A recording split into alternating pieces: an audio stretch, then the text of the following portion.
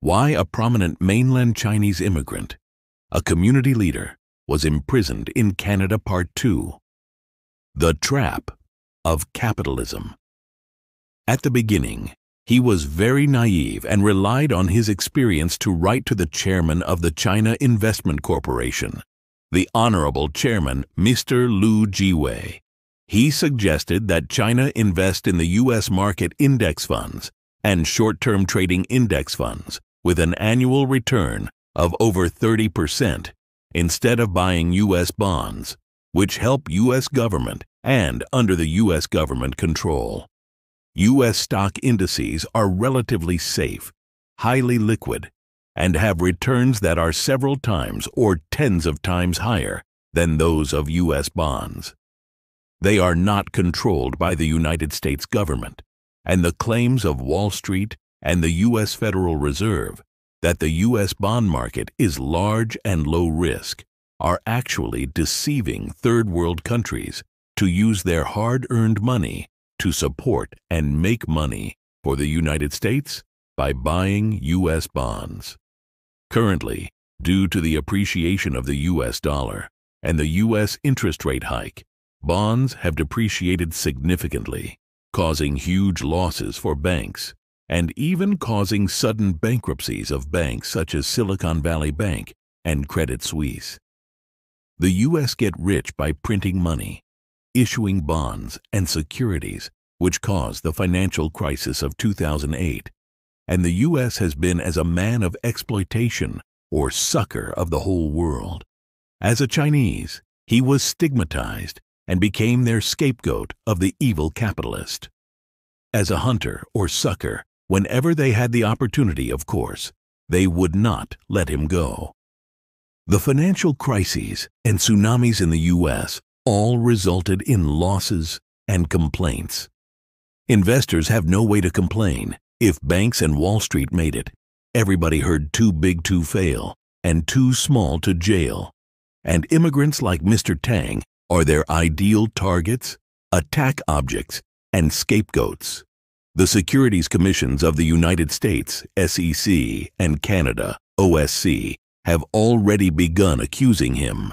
They first accused him of running a pyramid scheme, but finance itself is about liquidity. According to their definition, everyone in finance is running a pyramid scheme, including banks, U.S. government bonds, and listed companies. He was legitimate financing, not scamming money. He is making money for investors.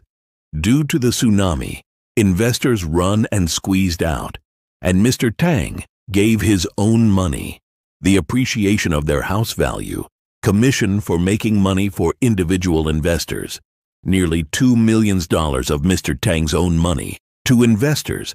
He did not take investors' money for himself. He never thought it was a crime. The Ontario Securities Commission and judicial authorities made his investors to suffer losses and insults so Mr. Tang could be blamed. The authorities isolate Mr. Tang from his investors and supporters and froze and took their investment funds, stopped his trading and business, earning power, and tried their best to destroy Mr. Tang's legal defense capabilities. Mr. Tang originally thought that Canada's judiciary was advanced, fair, and operated according to the law.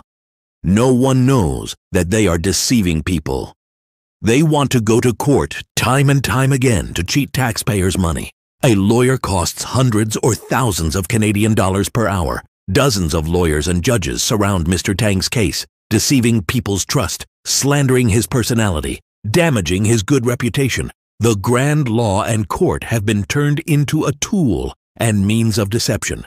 The so-called judicial fairness, legal aid, and government legal funds are all deceiving people. Mr. Tang couldn't use the money from his own house for his legal defense, but white Canadian criminals can use their illegal gains for legal defense and have living expenses until they are convicted. Mr. Tang believed that Wall Street and Bay Street lawyers in Toronto are all scammers, and judges are not only scammers but also gangsters.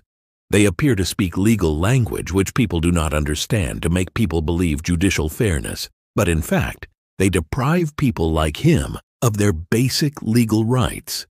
People generally don't know the truth and worship them as gods, but a system scam.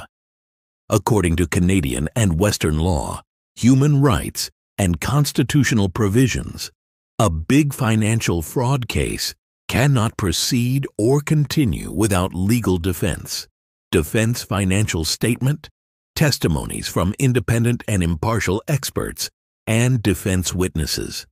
This is a stay proceeding without proper defense. However, Canadian authorities and the courts blatantly violated his constitutional rights, Charter of Rights and Freedoms, wrongfully placed him into prison in order to destroy his good Chinese reputation. OSC and the police caused huge losses to investors and blamed Mr. Tang for the crime. BTW, previously China had good relations with the United States and Canada. They did not oppose China, nor Communist Party. Now, China has risen fast, become strong, too strong to be targeted like Mr. Tang,